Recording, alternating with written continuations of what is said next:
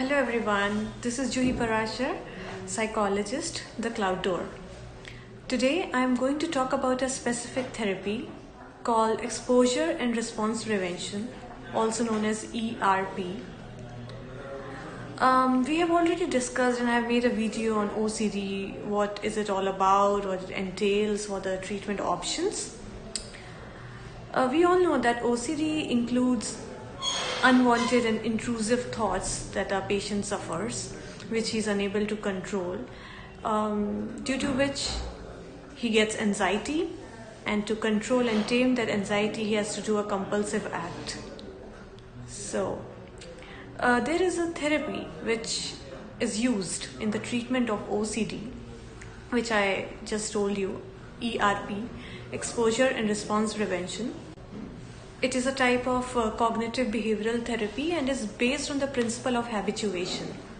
So what happens in this therapy is that you are repeatedly exposed to the stimulus that you fear, to the thought that you fear, to the object that you fear. And you are prevented from doing the compulsive act. You know how it is in OCD. There is a thought. Suppose the thought is that my hands are dirty. It is full of germs. I need to wash it. So as soon as you get this thought, there is a feeling of anxiety, and to compensate for that anxiety, to control it, to suppress it, you do a compulsive act. So there is an action. So there is a thought, feeling and action. By doing that action, you feel that you have overcome the anxiety and the thought is gone, but it's not gone forever. It's still there. It's just lurking behind you. And it will return, it will come back, and then you will do the same sequence. And this is how the vicious cycle goes on. So you don't have control over it, no matter how hard you try. That is why we do this therapy, ERP, based on the principle of habituation, wherein you are exposed to the feared object or stimulus and you don't do the compulsive act.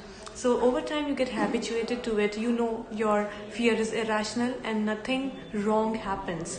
Nothing major happens. You are just, jumping on the conclusion and blowing it out of proportion. You think that something bad will happen to you, but nothing really happens. So the process breaks, the cycle breaks, and you get habituated to it. This is how we help you overcome and control your thoughts and your anxiety through ERP, exposure and response prevention, part of CBT.